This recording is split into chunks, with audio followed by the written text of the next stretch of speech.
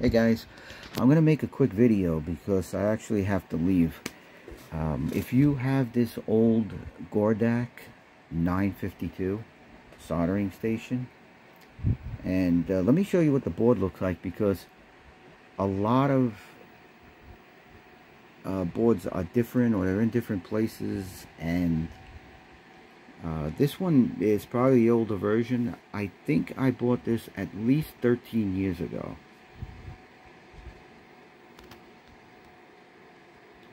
Okay, so that is on back of the soldering station. So this is the back, and it's mounted there. And then over here is another small circuit board with the digital display.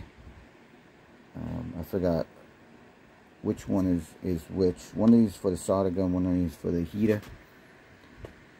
And what was happening was, when I plugged in the plug, the machine displayed a red light, red LED, and the display came on, and the heat gun got very hot, probably at maximum temperature, and I didn't even turn on the switch. Okay, now of course I checked the switch first, and it wasn't a problem. I even pulled out all the wires to the switch, and that wasn't the problem.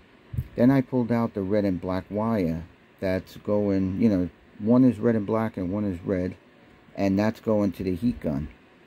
I also pulled them out, and it still got hot, and it still came on.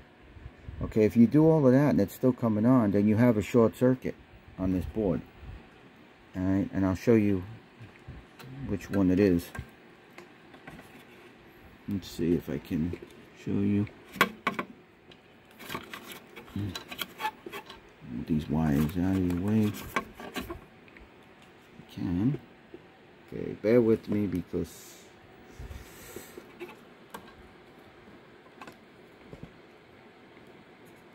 okay, so in the bottom right corner, you see this blue thing? I don't know what it is because I can't see the writing on it. But anyway, it's right above that. And, oh God, what is it again? I forgot what chip it is. I don't know. But it's got 3 legs on it, and this is it here. I'm sorry, I forgot what you call it. But anyway, this chip is shorted out. I don't think I could do this with one hand, but I'll try. Now, if this chip is shorted out on 2 legs, then you'll definitely have a problem. And the problem you will have is exactly what I'm describing to you. This probably isn't going to work. Let me see if I could somehow set this phone up here.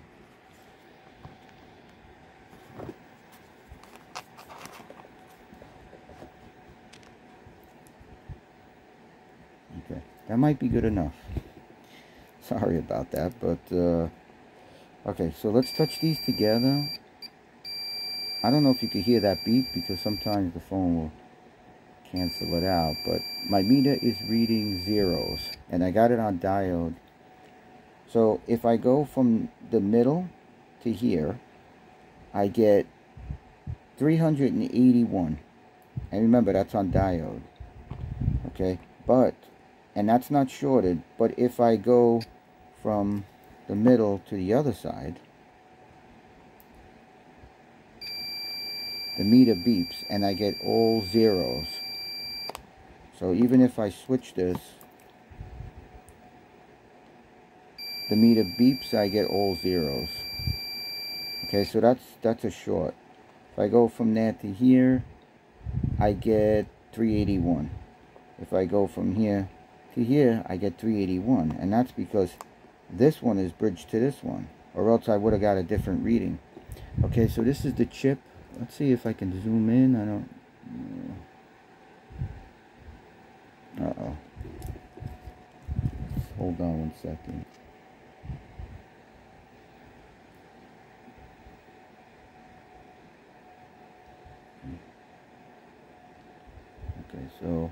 zoom in, but I can't move the screen.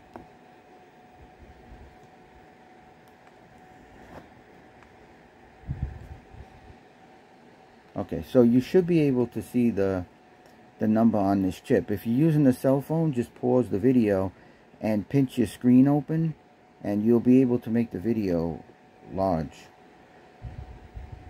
I just ordered 10 of these from Amazon, and I know it's gonna work because after I remove this chip, let's just call it a chip, right? It's not what you call it, but after I removed it, I connected all the wires back and I plugged in the plug, and the machine doesn't turn on anymore until I turn on the power button. You know, I flip the power switch that turns on the you know, the heat gun. So I definitely know, I'm 110% sure that this chip is causing that problem and it is shorted out. I'll try to make another video of it working. Also, I have another problem with this. Well, I don't know if this is part of the problem, but when I turn on the air, what'll happen is that the heat that's going through the gun, the temperature drops a lot. And when I say a lot, I mean probably to about 120 degrees from like 500 degrees. So I don't think that's supposed to happen. I think something is supposed to regulate the amount of heat, even though you have that fan on. And then when you lower the fan, then it should lower the heat, you know, so it doesn't burn out. It doesn't burn out the coils. When I say coils, I mean this part here. Let me just try to zoom out. Okay, so this part here, and this is what mine looks like. And I also changed this because that could be causing problems too with you know, maybe the part of this piece here is maybe these two wires, the black ones, they could be the temperature gauge that's built in here. Maybe, I'm just guessing. You could probably hook a meter to here. I don't know what you would set it on, but maybe I'll try that later. And then maybe get a hairdryer and blow the hairdryer on it and see if your meter goes up. I'm pretty sure that this black and red wire is the heating element because they're stiff, really stiff.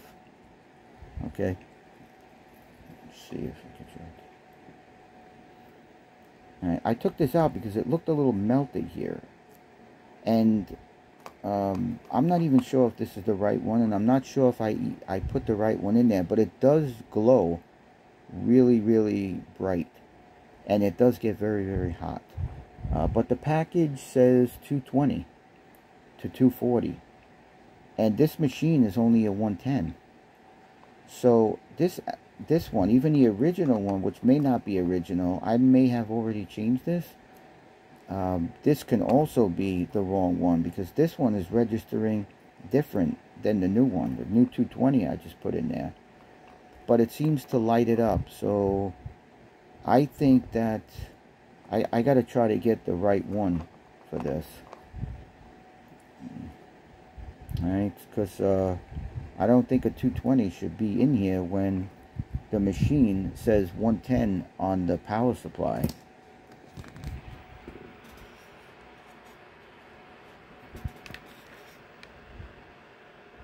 I don't know if you could see that because I'm on the other side, and I mean, it doesn't look like you could see it, but all right. So anyway, that's about it, I guess. So when I get the part, this part here, I will put it in, and I'll get back to you next video and we'll see if it works. All right.